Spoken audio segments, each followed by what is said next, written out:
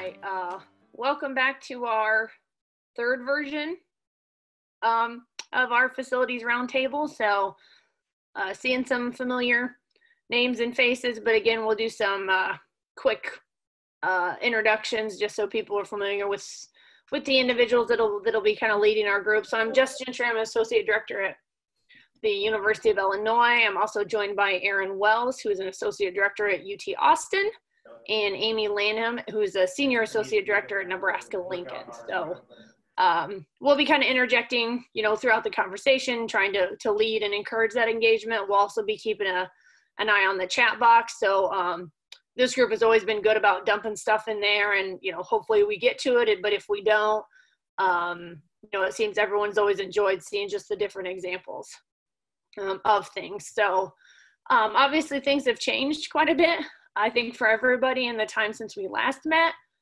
But again, as we were just talking to see how we wanted, to prepare for this and go for the conversation, just, the kind of the overwhelming sense that we've had, just trying to think about what some of this stuff looks for us as we get closer and closer to what a reopening could look like. We decided just to start, to kind of separate ourselves from our institutions and our situations and just brainstorm as a group of collegiate rec professionals about the things we need to keep in mind to open. And, try to stay out of the weeds. I'm sure we'll have a chance to kind of get into some more specific things later in the call, but we're just trying to think about, regardless of area, what are the questions we need to ask? What are the different things we need to keep in mind to reopen? So hopefully that, like I said, we don't get that overwhelming sense of like, I don't even know how we're going to go about this. And then it gets super hard to kind of conceptualize and talk about. So that's, like I said, that's going to be where we're starting. Feel free to shoot out different questions. Again, use the chat box as you like, and, we'll go from there. So anyone want to get us started about, the questions we need to ask, or the things, we need to figure out and keep in mind when we start thinking about how we go about reopening our spaces and our facilities and our programs? Yeah, I'll go ahead and start. How many people are really considering the use of touchless thermometers to take temperature readings, either for the patrons or even our student staff side?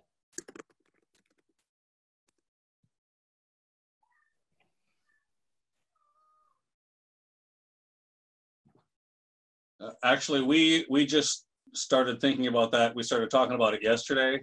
We haven't made any determinations on what we're going to do at this point, but hopefully we'll get some information out of this discussion, and I can bring back to the rest of our team to talk about. One thing that was brought up in the risk management session yesterday was if we're allowed to do that type of stuff at this point in time, like, is HR gonna let us do that? So I think a big conversation has to happen with your legal and your HR department to know if that's even a possibility for your area. I know a lot of this stuff is gonna depend on your geographical, what your local municipalities are coming out with in regards to opening guidelines. I know that we saw Tennessee's and Wyoming's yesterday, I believe. So make sure you're reading those, and what's in those as well. Yeah, thank you. And I should let off Michael Montgomery, Central Washington University, Washington being a hot spot, and also kind of following. So we believe we're following Idaho's guidance on some of these as well. We just as preface, we are in collaboration with our student medical center on campus. So if it's not us doing readings, is it a nurse practitioner or something like that? But just kind of starting the conversation, because I know when I drop my daughter off at daycare, they take her temperature reading, and everything says, like, if you show symptoms, don't come to work, but we know students want to come back to work, so. Yep, and you guys may have already noticed this, but a couple people have already dumped a few documents that have some guidelines that their universities are utilizing into the chat box. So if you want to take a look at those or download them and look at them later, there are already some resources available. in there. Anyone else, just things we need to be keeping in mind? Like, you don't need, they can be questions. None of us have the solutions to any of this at this point. But just kind of brainstorming of all of the different T's we gotta cross and the I's we gotta dot.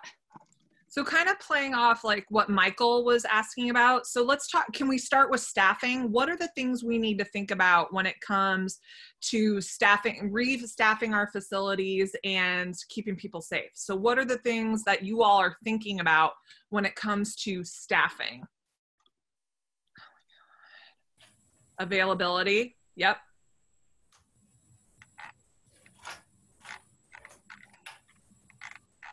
PPE.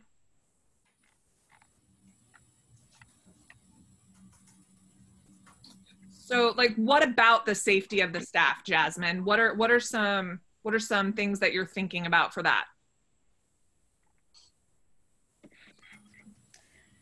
So here at the University of Iowa, I know we have talked about maybe implementing a plexiglass at the front desk, just to give some type of security to our students, between our students and the patrons that do come in.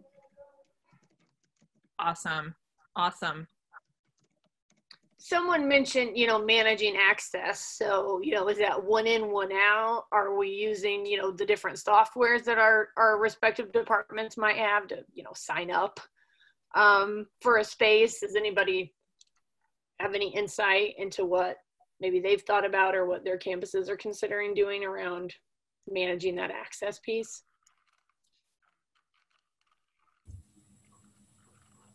This is Nino here from Ryerson.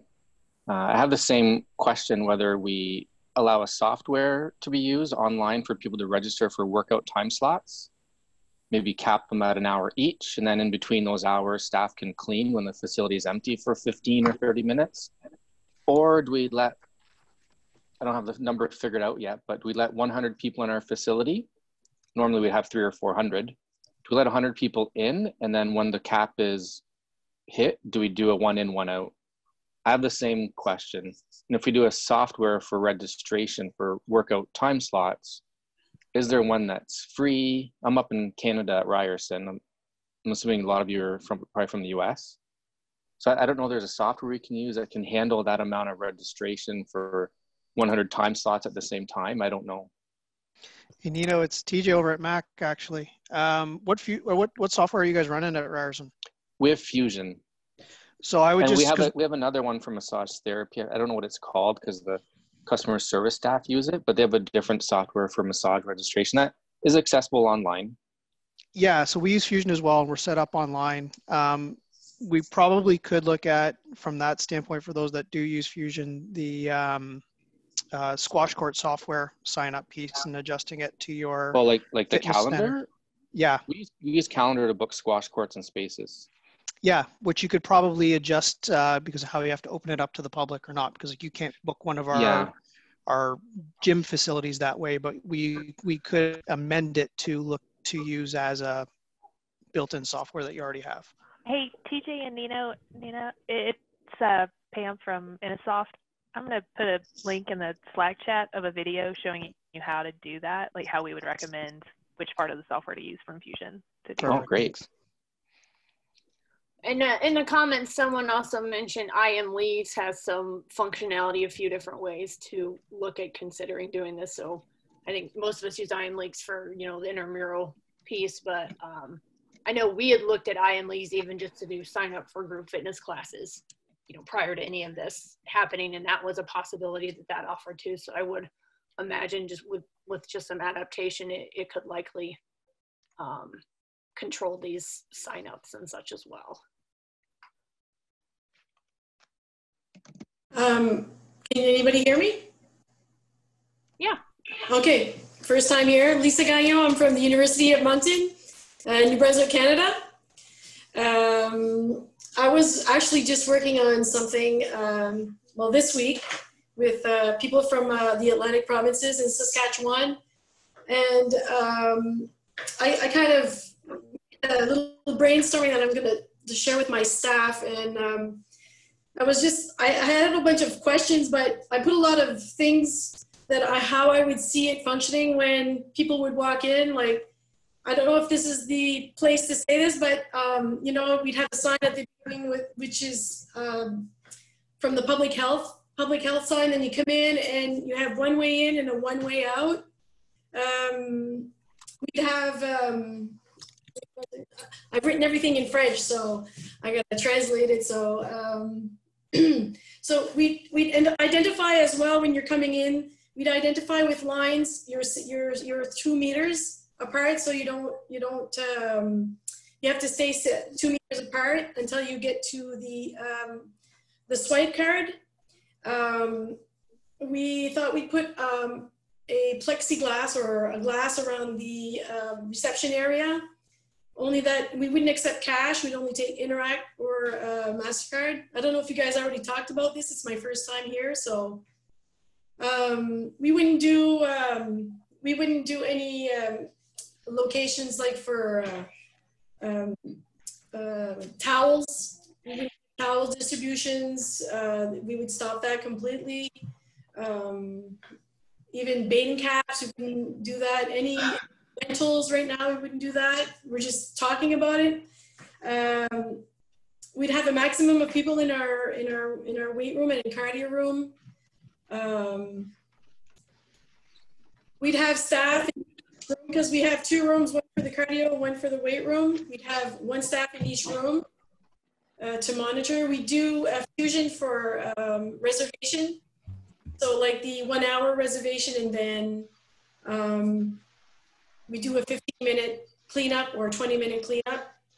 So that's where I'm at right now. And I have so many questions as well.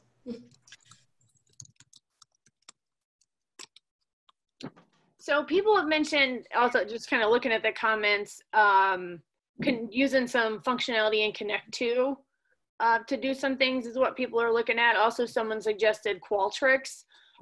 You can adapt some of their surveying functions that could act as a sign up as well if your university or institution has a license to utilize that. So, looks like there's a lot of good options of stuff. We can keep trying as a field if this is something that we're gonna want to do. Max put a interesting comment in just about what they're looking at Swarthmore to be doing as far as kind of their transition of people using the facility. So Max, do you want to touch base on that a little bit? Yeah, sure. Max Miller, Swarthmore College. We have a 21,000 square foot fitness center, small liberal arts college outside of Philadelphia. All on-campus activities are canceled until at least July 31st. So just thinking for the future now. So to start only allowing students to use, and then phasing it into transitioning to allowing faculty and staff, then permitting dependents of those faculty and staff members, then permitting alumni, and then eventually guest passes and being back to normal with sort of patron access to the facility. And then in addition, for this space, my plan is to take offline the free weight area, squat racks, and benches to only permit the use of selectorized equipment, and then spreading out the selectorized equipment to that free weight area so that there's no, to sort of create a path for people to use and easily mark on the floor what areas people can use and what areas people can, and what equipment that can be used and that cannot be used.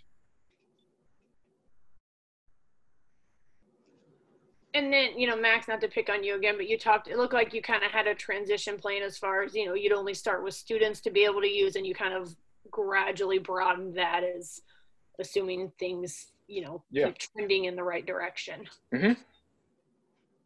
So students to start, transitioning to then faculty and staff, dependents, alumni, and then guests.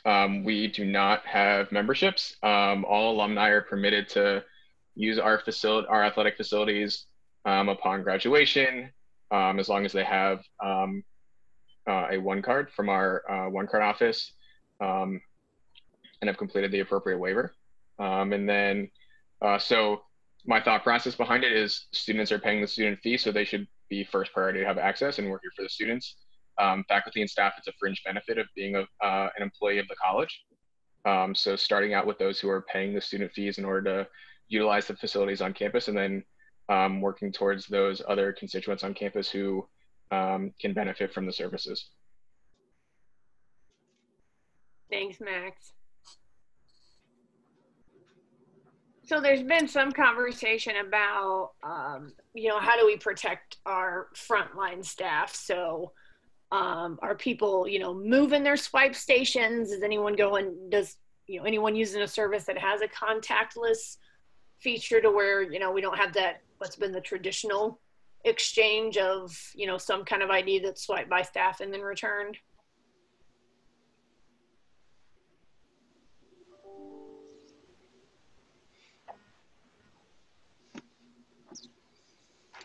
Nino from Ryerson here again. Our turnstiles have a contactless tap. We use what we call one cards. We use Fusion for our software. But that's to install turnstiles like that. I don't know if you can get into it, but it's wiring, it's infrastructure. It's 20, 30, 40 grand for a set of turnstiles like that too, right? So I'm not sure what you can get into to set up a tap system instead of a swipe or whatever. I'm not sure of the technology there, but that one's a tough one for sure. Well, I think somebody had a really good point of, is it possible to move the scanning device so it's on the other side of the desk so that they can scan their own ID, but it still pops up on your screen? That is what we did. We have it reads the QR code on it, or the barcode, and it's usually facing towards the employee. We just flipped it and faced it towards the participants and let them put their card under it. That's what we had switched to at Illinois too. In the weeks that were leading up to all this, was we moved our swiper and then just asked people to swipe it on their own and then wait for our staff to acknowledge that they were able to enter. And for the week or two that we did that, it wasn't too big of a challenge with that transition. So I would imagine that's something we'll keep in place when we return to operation. So there's been a few comments about how to, you know, mitigating the risk of our usage. So obviously it's, you know, even under normal circumstances, we can't eliminate any risk in our spaces. So how do we go about mitigating that? And whether it's from, you know, providing first aid or providing spotter, you know, if we allow, I know some departments hire staff to provide spotting for users. Some, you know, other users will just, you know, spot for their friends or other individuals. But, you know, any thoughts around how we might go about that, assuming that at least some of us are probably still going to be expected to maintain some social distancing protocols?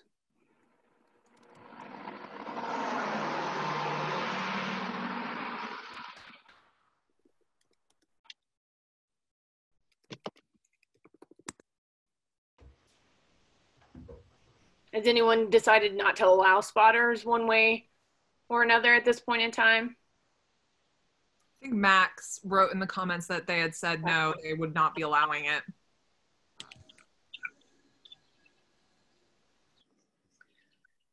All right, there's been some conversation in the chat as well just about what do we do in the locker rooms. So do we do, you know, directional aisles, you know, kind of like we've, you know, they've adapted in some grocery stores. How do we, again, mitigate this risk to make our locker rooms still accessible if our facilities are open? So any thoughts anyone's got around that?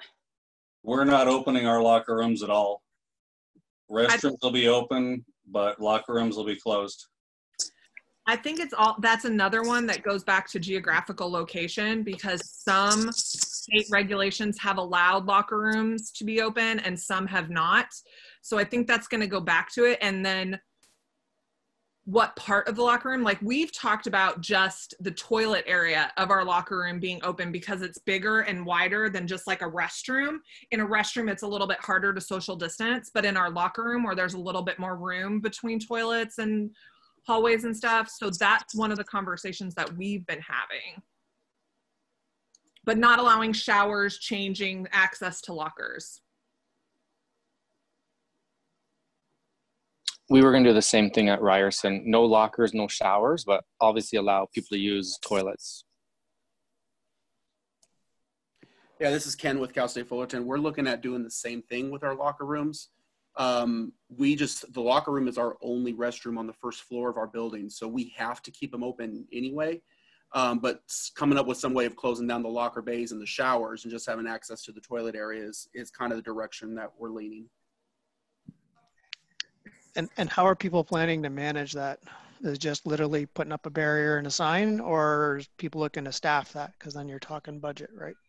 Well, I know at Fullerton, I was just talking to our director about it yesterday. We're probably going to be looking at some sort of barrier and signage, something a little more firm than caution tape, but something, because we have 6 bays in each of our locker rooms, so having to control that and make it. If someone wants to climb over the barrier, they're going to climb over the barrier, because we can't put somebody in the locker room at all times, but at least try to deter it as much as possible. So just a follow-up question to that will be, is anybody opening a pool? And if so, what are you doing for showering before entering the pool? Well, we haven't made a decision yet on if we're opening our pool, but we have a shower on our pool deck.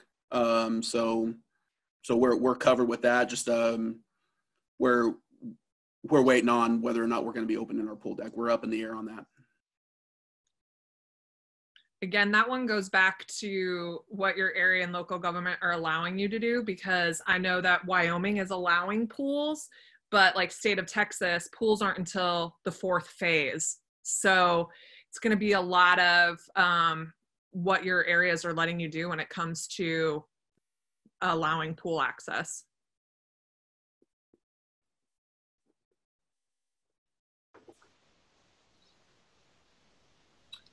So is any, I mean, I think we got into the pool conversation a little bit with the locker rooms, but any other specifics around pools, questions that, people are wondering how we might best address, or have we kind of exhausted that at this point?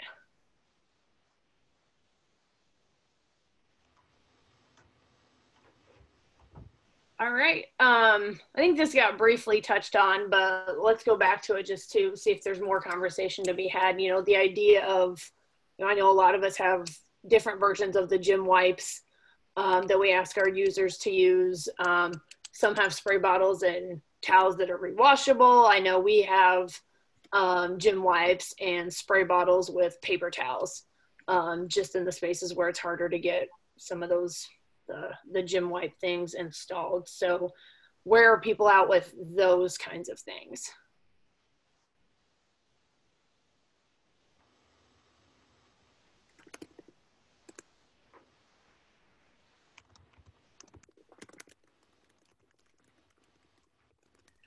All right. I mean, so I obviously, using a reusable towel is going to offer a different level of, whether it's going to be contaminated and reused kind of thing. So it wouldn't surprise me if that's something that people shy away from. Even same thing with the spray bottle, you can throw away a paper towel, but there's still places of contact on that spray bottle that aren't getting wiped down initially either. So again, just something to think about. So what else are all of you thinking about, or what do we need to be thinking about? What questions do we need to be asking, again, knowing none of us have the answers at this point in time?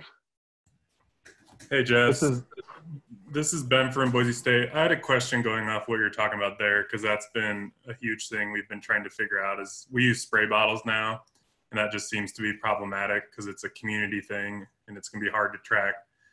Are those schools that use gym wipes or various products like that, are you all able to actually get enough of them right now to operate? So if that's an option, which it seems like it's a good option, but if every business is doing that, is that going to be possible in the future? Yeah, Dustin at ASU actually put in the comments that he's experienced sourcing wipes is difficult.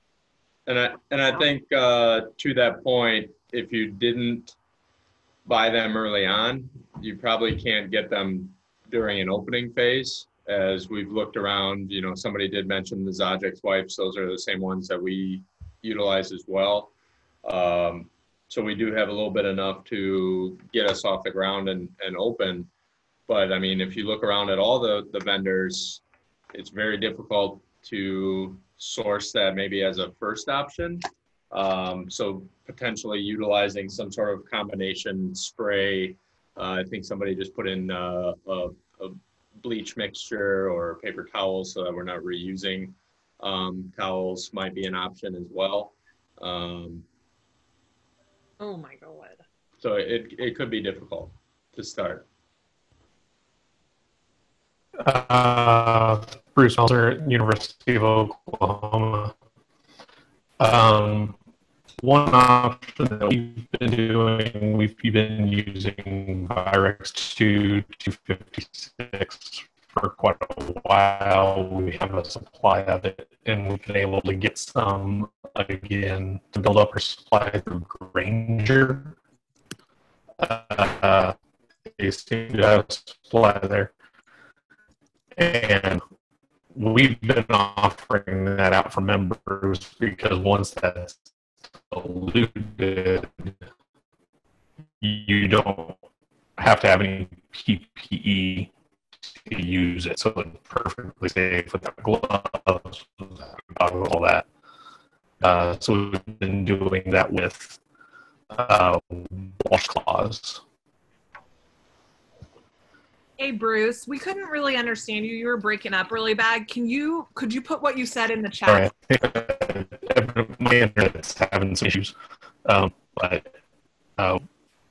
we've been doing Virex 256 because it doesn't require PPE once it's diluted out. That with washcloth customers that we're buying in bulk.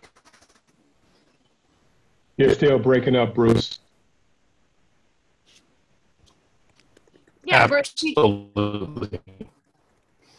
if you just want to put your info in the comments, since we're having a hard time capturing it, then you know we can manage that. I think I heard a lot of what he was saying. Something with a product called 256, and he's buying cleaning cloths or rags. They're trying to buy a mass amount of like cloths or rags, so they can use this cleaning product he has. But yeah, I didn't catch maybe 100% of it. Thanks, Nino. No problem. It's there now, so you guys can scroll back through the chat if you'd like to see it. So, thanks, Amy. Kristen Watts has asked, is anyone using the Wissy Wash? I've never heard of this, so I'm sorry if I just totally absolutely butchered that. No, you're good. Large-scale aquatic center disinfection. We received a recommendation from Spear Corporation today for Wizzy Wash, so I wanted to see if anybody else was using it. I have never heard of that. I'm sorry. They have a catchy name though, so. Has anyone heard of Clorox Total or Clorox Pro 360? Yes. It's like a cleaning cart. Yep. That you push around with a nozzle that you mist equipment with. It's what it is it takes a liquid formula and it hydrostatically charges it so that it becomes a mist, and then you can spray your areas and it clings to any surface and disinfects it within 4 minutes or something like that. And it does cling to any surface. Like all surfaces got some kind of electrostatic charge that it'll cling to. From what we understand, the University of Texas ordered 2 of them. We haven't gotten them yet, but we've ordered 2 of them. And it's okay. From what we understand, yeah. Is it okay on fabrics? Is it okay on urethane coated dumbbells? Is it okay? Yeah. That's what we're like. That's the main thing that we're hoping for, is to clean our dumbbell racks, and so we're gonna spray all of our weight room. Nino, up at Mac, I put in the chat there, we sent our products up here. We've purchased just 2 Dynafoggers, which are basically the same thing. It's just a mister. It's just hand with a tank on the bottom. And we use a product called Ultralight, which is basically the same thing. It's basically electrostatic charge, really, really strong, bleach smelling cleaner, about 500 parts per mil, and it's registered to clean in healthcare settings and all those types of things. So if you call Todd at Send Products, he would be able to help you out with that. We find it very effective. We purchased it because we were having impetigo and stuff, and with our wrestling teams and rugby teams and stuff, and found a massive decrease when we started using this even just once a week. Well, it does an hour It drive. costs four grand for a unit. Ooh, geez. Ross, correct me if I'm wrong. It does have an hour dry time. Like it kills within 4 minutes, but you have to let it set for an hour, correct? Yeah, our SOP is going to be that we spray all of our surfaces in our main weight room at close of our facility, and so then it'll have overnight to do its thing. But yeah, that's what we understand, is that it kills the virus within 4 minutes, but for it to become dry to the touch or whatever it needs to do, it needs like an hour. I have a question on that 360 for any of the institutions that use it. Are you spraying it directly onto the electronic consoles of like the cardio equipment? I mean, weight equipment, yeah, it's probably fine, but I'm more concerned about the consoles of the cardios. Yeah, Ken, someone had mentioned in the comments, I've lost track of it, but if you keep it at least 2 feet away, it doesn't damage the consoles as long as you stay at least 2 feet away from it and you're not spraying it directly on it. So if that's incorrect from what I captured, by all means, whomever put that in there, please let me know. But that's what I did see, is I was trying to keep an eye on things. I would also add this, we've talked about the 360, quite a bit. And I know it came up in our first roundtable, which was, over a month ago at this point. But I remember someone at that time saying when they were trying to order one, it was a 6 to 8 week lead time a month ago. So I would assume that's done nothing but increased at this point in time. So if it's, it's been very well reviewed, and all the times we've talked about it as far as what it can do, people liking what it does, it being effective. It's a little pricey, but for the good job that it does and what we're able to do, it seems worth it. So if that's something that you think your department's going to want to pursue, I would jump on that as soon as you feel like you're able to do so. And I think we have we don't have a lot of justification for a lot of things right now, but being able to keep our spaces clean seems like it would be high priority on the list if we're wanting to reopen. So just a heads up on that lead time, that I would imagine it's more than 6 to 8 weeks at this point now. Well, and somebody commented that it's taking them now 2 to 4 months wait time from Erin. But one of the things that we researched, because we were behind the curve of having one, is that our athletic department has supplies as well as our housing. And so that's a piece of equipment right now we're sharing until ours arrives. So that may be something you want to check in with your facility operations folks too, to see if there is any potential for shared services. Someone just asked for, those facilities of ours that are LEED certified. Are there any good, green disinfectants that would meet those expectations that you've been able to find or use? Have we checked the CDC recommendations to see if there's anything on there? That would be my first.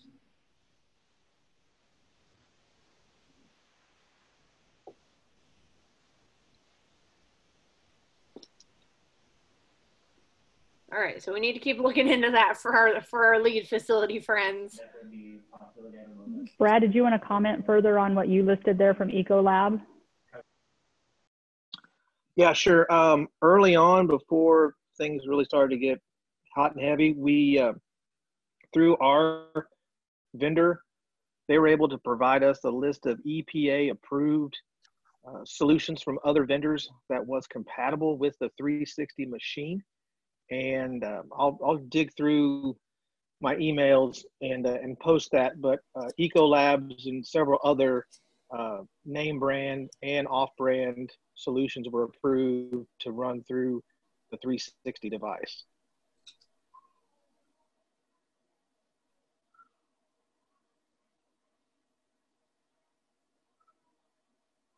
Ross just posted a link from the EPA about disinfectants that can be used against the COVID-19. Hey, this is Ian Brown from Texas A&M Kingsville, just reaching out to everybody. sorry I brought up what seems to be like beating a dead horse here with the wipe conversation. I'm wearing many hats here right now, so I'm late to join the facilities group. But one question I have, which might have already been covered too, is I'm curious what the interplay has been between a contracted custodial staff and your existing facility staff. Like, what's the conversation like besides talking about the disinfectant scheduling and things like that? But like, you know, I know that they're going to go through and disinfect the facility 2 times per day. Are other staffs going through and making their rec department doing additional cleaning on top of that, or are they sticking with trying to increase their contracted custodial staff?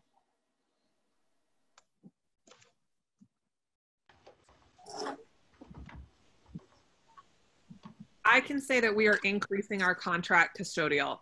Not only are we going to utilize our employees on shift, but we are increasing our contract custodial. So for like in this case, do you use an electric static sprayer in addition to the custodial staff, or do you ask that contractor purchase that device and you use it when they're not using it? That's kind of where I'm going.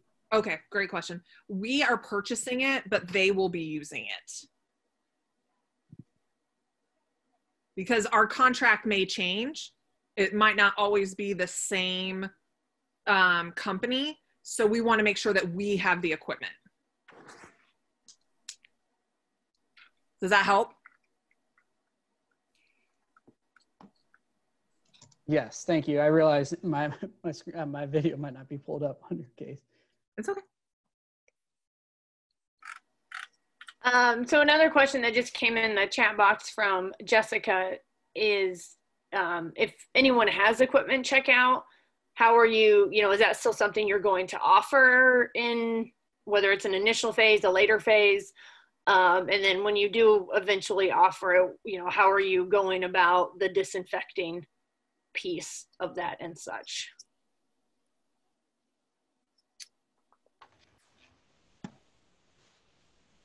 So I'll jump in. So we are limiting our lending, but also when we reopen in phase 1, we're not opening our courts just for belief that pickup games will be too tempting to just get going, and it's hard to marshal. Hey, you can shoot by yourself, but one-on-one, I mean, is difficult. So to make that easy across the board, we're just going to stop gear lending. I think when it gets challenging is when you start also talking about facilities that have climbing walls and those soft goods in lending. So I think phase 1 will be no, and then we'll slowly implement as we stagger on.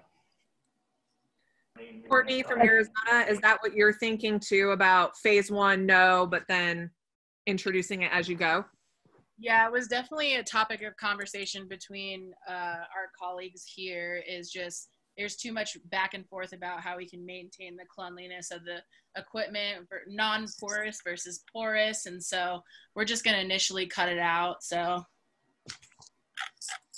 to piggyback on that, and obviously this might be taken care of, as Mike mentioned, if you're not going to open the courts, but if we aren't going to allow, if these spaces for activities are for whatever reason going to be available, would we allow people to bring in their own equipment, again, not knowing what their own disinfecting at home kind of looks like, and not wanting to be too judgmental about that,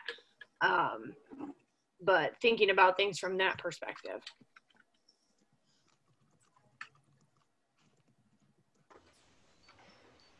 I think from our standpoint, it definitely comes down to the patron's discretion. I think that's the balancing act that we kind of had, is just between staff using their own equipment versus having no equipment to use at our facility. So for example, like we're keeping our racquetball courts and squash courts open, but they're able to bring their own equipment in. So it's kind of a balancing act there. It's a little bit of a gray area.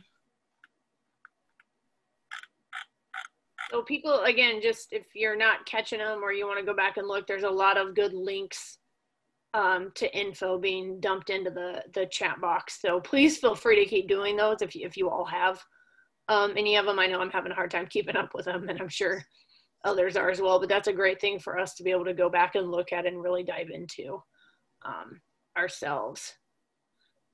So, you know, thinking about this reopen, has anyone looked at what their hours would be? And again, this probably looks differently. It sounds like everyone's kind of trying to phase this out. What are those hours looking like? Is anyone considering like a midday closure to do a little more deep cleaning before you reopen for the rest of the day? You know, has anyone had any conversations around those kinds of things?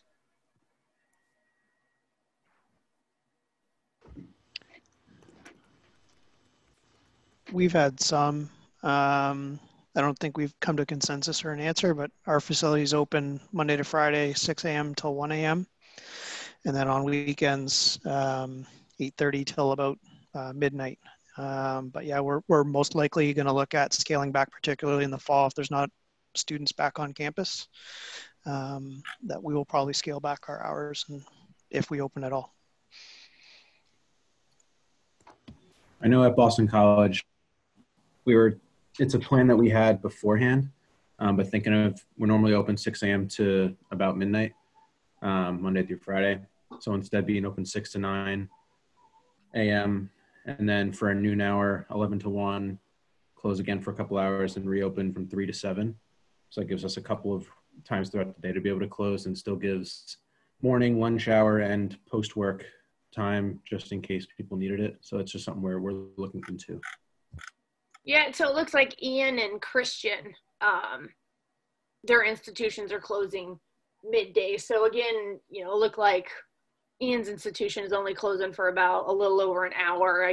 I don't know how long Texas A&M is closing, but what type of cleaning are you doing in that interim? Obviously, it's not the same as having, you know, 6 to 8 hours overnight. So what are you focusing on in that short period of time that you're closing to do that midday cleaning? You know, I think it's mainly the high touch areas, trying to get the door handles and the high touch areas on the cardio equipment. But I also look at it as an opportunity for my staff to regroup and collect themselves and kind of keep their heads on straight. I don't know about y'all, but when I go to the grocery store and I actually have to go in instead of doing curbside because it's not available for curbside, there's an increased level of stress that goes on. And I could only imagine putting myself in my staff's position of dealing with and coming into contact with people hour after hour. I kind of just looked at it as a win-win all across the board. So I'm also looking at it as a regroup phase for my team.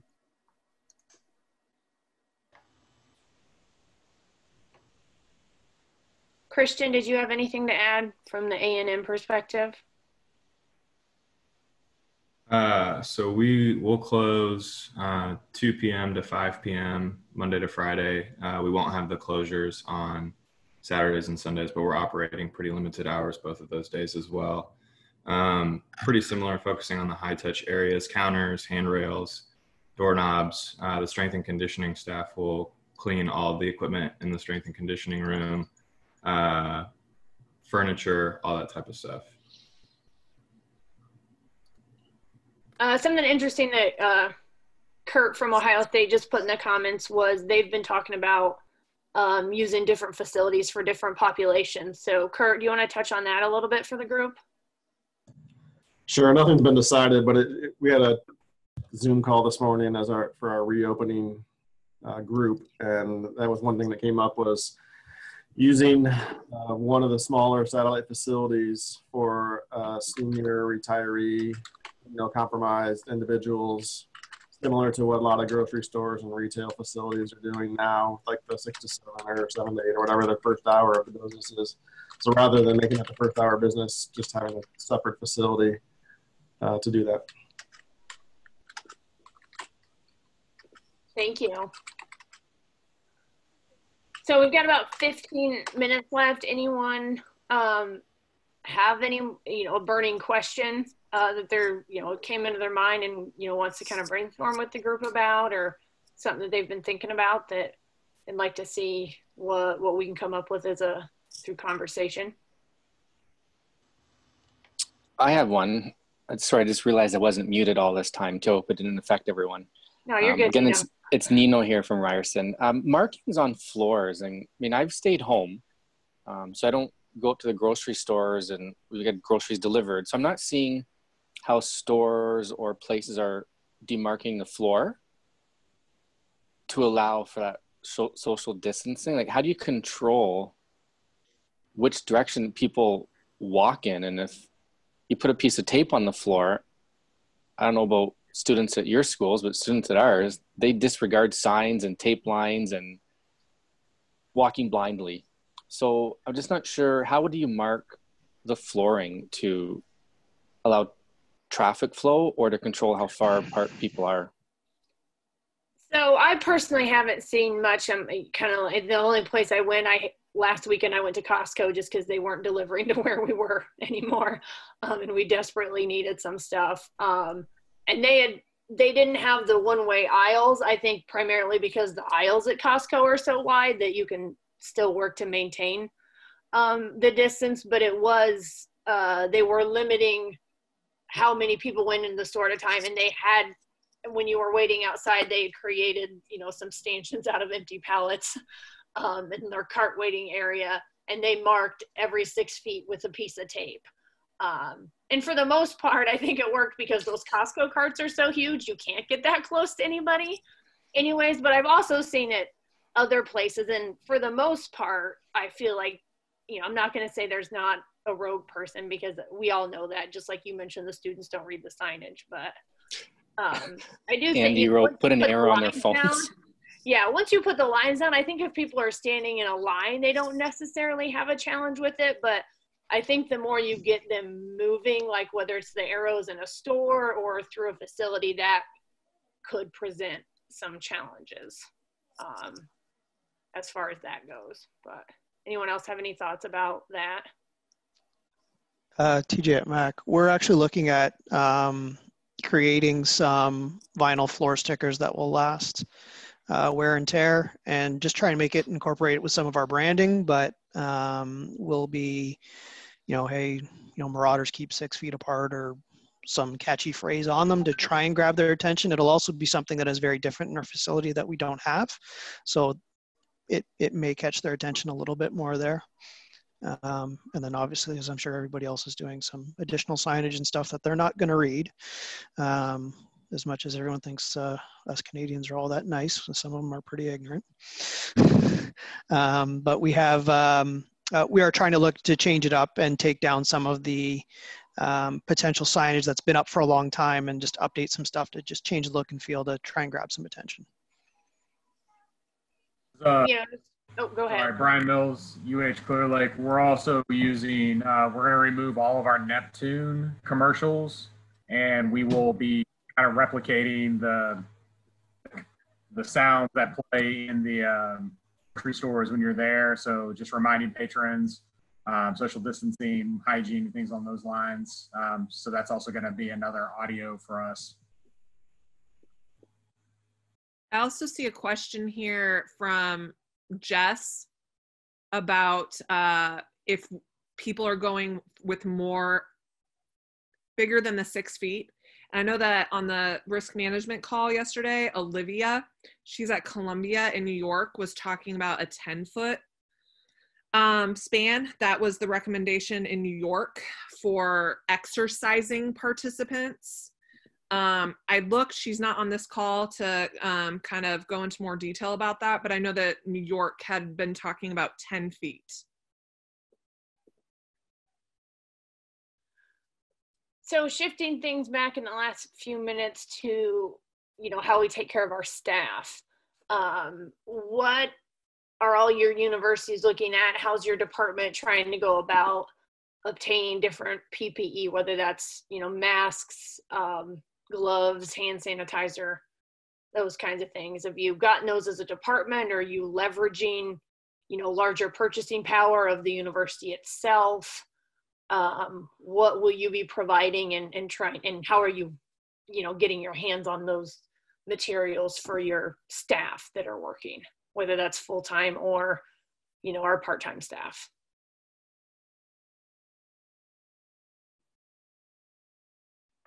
I just have a couple of unique situations for us here at Nebraska I just wanted to share, but our innovation campus was working with the ethanol corn board, and they ended up making hand sanitizer. And so we have hand sanitizer that is very pleasurable in our community, and we can just go in and request that. So that's been pretty amazing. Same thing with cloth masks. Those are actually being manufactured by our state penitentiary, and then we can put in a queue to have those picked up for the sewn mask and have those laundered. But I think, again, most of it has all been coordinated through our emergency operations center. So if you haven't visited with those folks on campus or your environmental health and safety, they are looking at using the purchasing power of the system and not just our own institution to acquire some of those things. Because again, everywhere you turn, everywhere you look, back order, back order, back order. So I definitely think you should explore those higher purchasing power type conversations. This is Justin Kern from Arizona State University. What we've looked at for first aid, we're going to stay with nitrile gloves, but for cleaning, knowing how many gloves we're going to go through, we're going to move to food handler gloves that can handle chemicals. And you can get those. I was actually able to order 16,000 of those in the last 2 days. So they're not medical grade. We're ordering those in clear, and then we're going to keep all of our medical or emergency response gloves in blue. So that's going to be a way for us to work around it. But there's a company out of St. Louis that has a ton of those gloves. Let me see if I can find the name. It's a paper company. But if you look up food grade gloves and then just make sure they can handle bleach and clean, but they are available.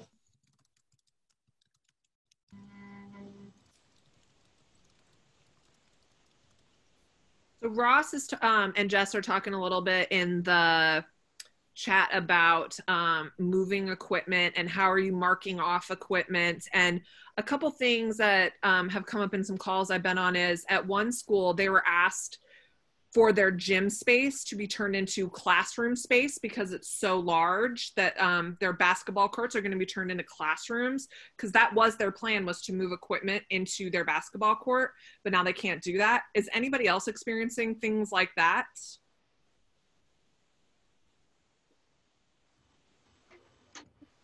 We have that ask right now for a lab that they're looking at, and they want to find different places on campus that have wide open spaces that are 2,000 square feet plus. And so that's a conversation we're having right now. Nothing's been decided, but it will change our game plan of what we decide to do if that becomes a priority.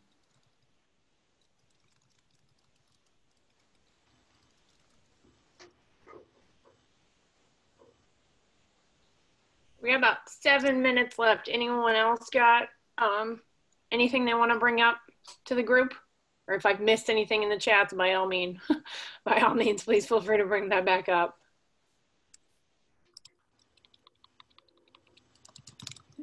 There was something back a while ago in the chat where someone was talking about, Blake had mentioned that as you have patrons come in about, hi, how are you today? And this is what you need to know about working out here.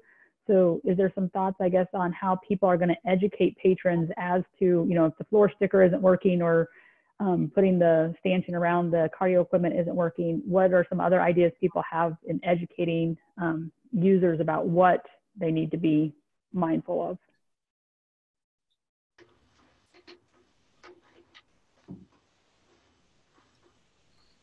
So hey, Amy. Oh, sorry. I was just I'm going with Glenn's question about concerns about responding to emergencies. One conversation that came up in a meeting I was in today was moving from CPR layperson to CPR for the professional rescuer, because then you can use a BVM instead of having to get down and use a mask. That's honestly something I hadn't thought of, and I think it's a great idea. However, that transition would be huge for like a 500 person staff at some point. So that was one thing that was talked about, that has been talked about that I know of. And Erin, I'd add, so we talked about that, and our risk management person had brought up, we have the actual valve masks in all of our first aid kits and such, and no, as opposed to the sheet. you can put on, and those are all one-way valves as well. So again, it doesn't. I'm talking about the bag valve mask. Yeah. Two-person bag valve mask. Yeah, I was just saying what our staff was using just so we don't have to switch the total certification was we already have the pocket or the actual valve masks that have the one-way valve. So that's something kind of in the interim between if you just only had the sheets, maybe you could purchase those masks so you don't have to totally switch your certification to if that's kind of the middle ground that works better for your situation. Yeah. Hey, Erin, it's Jake. Something that we discussed as far as that goes for our EAP is having all of our lay responders respond only with chest compressions until either one of our lifeguards or facility supervisors, somebody that's always in the building who is CPR pro, can arrive with one of our BBMs. Jake, have you run that past legal? Not yet. It's just in our, that's our, I guess our current best option for running past legal for reopen, but we're just now starting together that plan. I'd be interested to hear what they thought about not going to the full scope of their training. That would be an interesting conversation. So the argument we saw for that is protecting the rescuer first, and if resuscitation does the rescuer at harm, then we might be able to argue it that chest compressions only would be viable until somebody was able to arrive with the BBM. Awesome. Until we can look into certifying everybody as C-Pro, but that would be less feasible for reopen immediately. So one last thing that we hadn't brought up yet, but I know we talked about on the last call was, and Ryan from Sonoma State brought up their facilities being, is actively, it sounds like being used as a satellite site host facility for COVID positive patients. So is anyone actively or preparing to host those kinds of situations right now, since we last spoke a couple weeks ago, that if could connect to Ryan, or Ryan, if you want to share what you've been going through, just to provide that insight. So if someone has that, then they can get your information from you.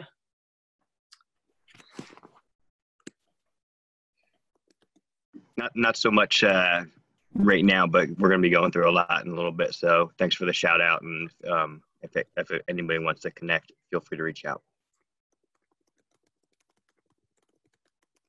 All right, anyone have we got 2 minutes left, so any last item that anyone wants to bring up? It looks like waivers were a conversation. Oh, okay.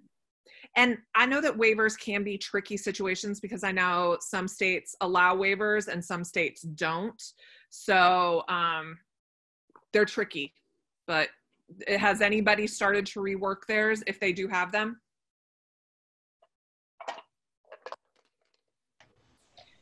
We haven't talked about really reworking them. Our risk management person and I talked about, is that something we want to look at? And this isn't based off an article or any research I read. Just my personal perception was, if we're reworking whatever waiver we already have, are people going to get the feeling that we're not doing as much as we can to keep the facility clean? Because all right, well, we're doing the best we can, but we want you to sign something extra. So if we don't do as good of a job, then it's not a big deal. Kind of thing. So that's just my own personal, like I said, not based on any science, anything I've read. That was just my comment to our risk management person about if we wanted to create an additional waiver. And I was like, I just don't think that engenders a lot of confidence in our facility and how we're going to go about doing things. One other thing that we missed back a little bit ago was Amanda Simmons has been asking about people's staffing plans and trying to increase staff, but then also having budget implications. So that may be something that if someone's had to deal with that, could reach out with her directly, just because we're running a little low on time. But that was something else that's out there that looks like a concern for individuals. All right. Well, thanks everyone for the engagement. This was great. We had heard the last few, just a few different ones that people had kind of struggled. Again, with just stuff being so up in the air, it's hard to engage sometimes. So we did a great job filling an hour. I'm sure we could fill, more time. So, I don't know what NIRSA's plans are moving forward. And, we maybe don't need to reconnect in a week, but perhaps later in the summer or something. So we'll see what NIRSA is thinking about with the other feedback they've gotten from the other roundtables. But just from our group, we appreciate all the engagement. I know, like I said, I've gotten a ton out of these, even just as the moderator. So, appreciate seeing a lot of your faces that I know, seeing new faces, and really just hope everyone's doing well and hanging in there. So everybody have a good weekend, and hopefully we'll be able to see each other again soon.